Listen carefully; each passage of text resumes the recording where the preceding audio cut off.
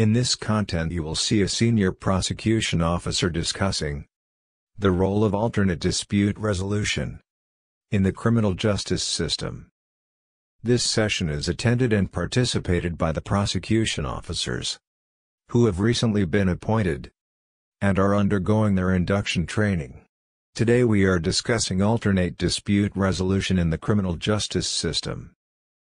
Can anyone amongst you explain the same? Yes, sir. Can I? Yes, go ahead. It is the spirit, and not the form of law, that keeps the justice alive. Wonderful. Here I would like to highlight the history of ADR. Are you interested in knowing the same? Yes, we would love to know the same.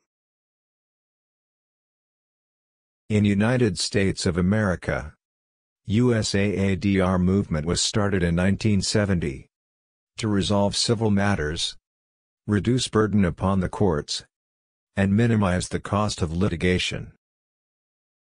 This system was grown repeatedly due to active support of American Bar Association, academics, courts, U.S. Congress and the government.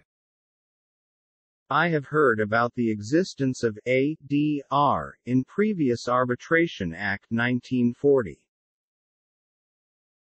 Yes. This is correct. I have read about the Mahajans, who were respected being impartial businessmen, and they used to resolve disputes between merchants. This is great. You people have a fine idea of the alternate dispute resolution. Now we are going to discuss different modes of alternate legal systems to settle the dispute. In other words, I mean to say alternate dispute resolution. I would like to ask that whether you people have any idea about those modes. Yes. I think Jirga, Panchayat, negotiations and arbitration are also the alternate modes to settle disputes. Conciliation, plea bargain, and qisas-o-dayat are also some other modes to settle dispute within formal legal system. I am impressed. You all are genius. Have you heard about the Jirga? Yes, I have heard about the same. It is an alternate mode of settling dispute, and is common in Khyber Pakhtunkhwa, particularly in Pashtun culture. It is deemed to be the most effective and respectable mode of settlement of issues. Mostly issues are decided here, and are commonly followed by the parties. Yes, you people are correct. Here I would like to explain that in tribal areas before merger, it was treated as the most significant method of deciding the issues. That even today most of the dispute in that area is being decided through Jirga. Very correct. In Jirga, parties nominate their representatives to sit and decide their issues. The decision arrived at is then followed by both the parties. Even if we will look at international disputes, the world community also resorts to the alternate method of negotiations and holding jirgas. Iran-Iraq War. Pak-India border stresses are settled through negotiations. Even the Taliban issues are being decided through jirgas. Have you people heard about Panchayat? Yes, sir. I belong to Punjab, and this method of settling the dispute is very common. It is an old practice. However, there are a lot of critics upon these alternate modes.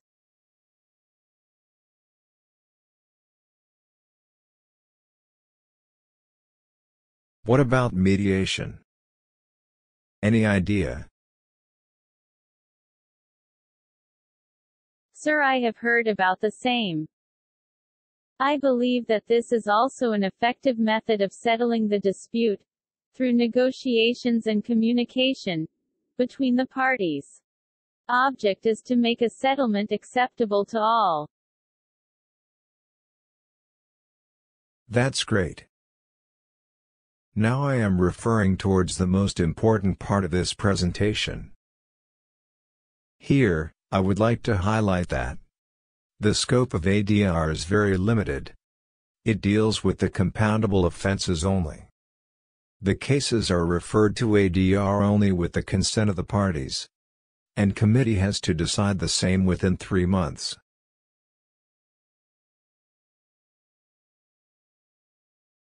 Who decide the issue are called salicine?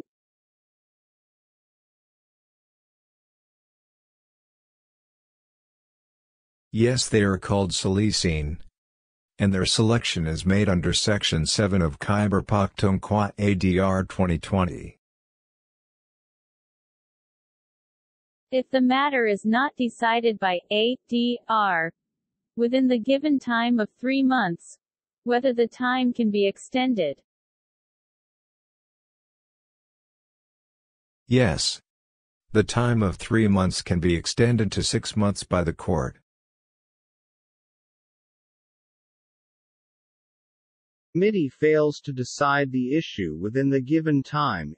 In such situation the time is further extended or not.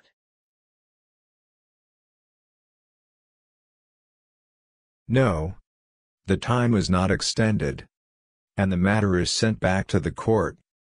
The court will proceed from the point from where it was sent to ADR. Scene.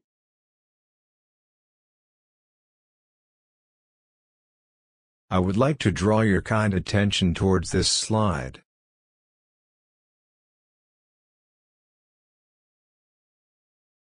Lawyers 7 years experience. Retired judicial officer civil servants. Ulma notable of locality, experts. Persons of repute/integrity, tenure 3 years.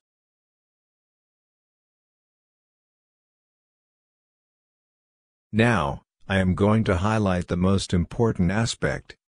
That is, techniques for conducting the ADR proceedings, in order to reach a just of proper collection. I would like to draw your kind attention towards next slide. That's great. There might be advantages and disadvantages of the alternate dispute resolution in the criminal justice system. Yes. There are multiple advantages and disadvantages.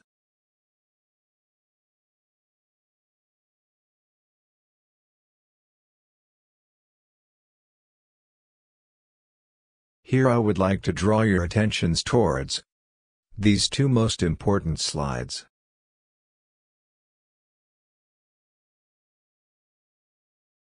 More involvement of parties. Cost efficient for parties. Time efficient. Process is flexible. Less complexity. Enhancing legal culture.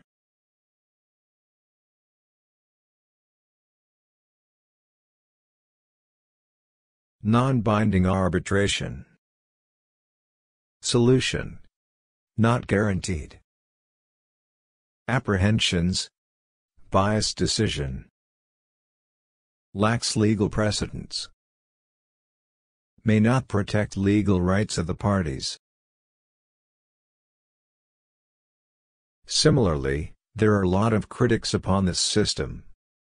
The most common critics are criminal law having narrow scope for ADR. ADR helps only in compoundable offenses with the consent of parties. If matter refer to ADR takes 3 to 6 months.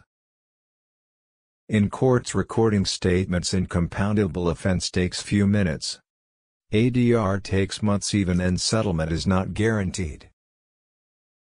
ADR a wastage of time and expense. Salicene are easily accessible to general public proceedings remains doubtful. If issue not resolved by Salicene, parties will recourse to courts again. It's wastage of time or money. Police bureaucracy already burdened etc. responsibilities.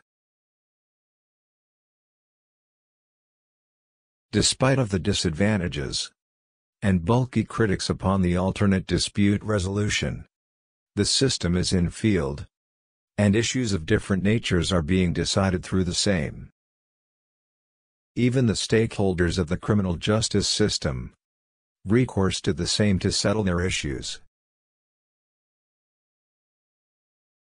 If you look at this slide, you will find a committee called Criminal Justice Coordination Committee. The composition of the committee is District AMP, Sessions Judge, Chairperson, Head of District Police, District Public Prosecutor, District Superintendent Jail, District Probation Officer, District Parole Officer, Head of Investigation, Secretary. This committee settles the dispute inter se between the stakeholders of the criminal justice system at district levels.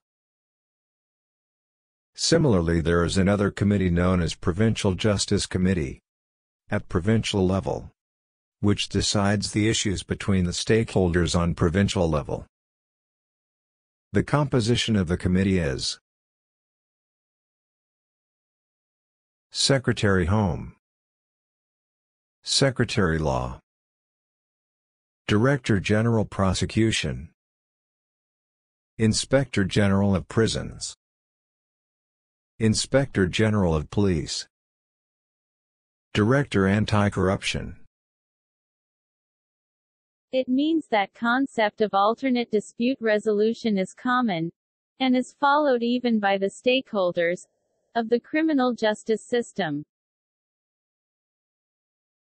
Yes. Issues are decided by this forum internally. To learn that even the international disputes are being settled through negotiations, and JIRGA, and the stakeholder of the criminal justice system, follows the same idea. Wonderful. This was really very informative. Thank you very much for your contributions during the sessions.